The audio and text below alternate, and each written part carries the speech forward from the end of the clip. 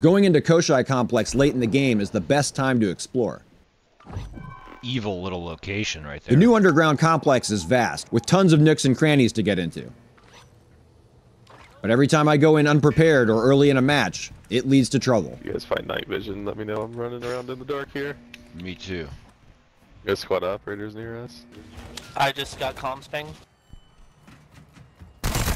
Ah, fucking shit. Instead, I wait until late in the game, when the gas begins to spread. Or even final exfil.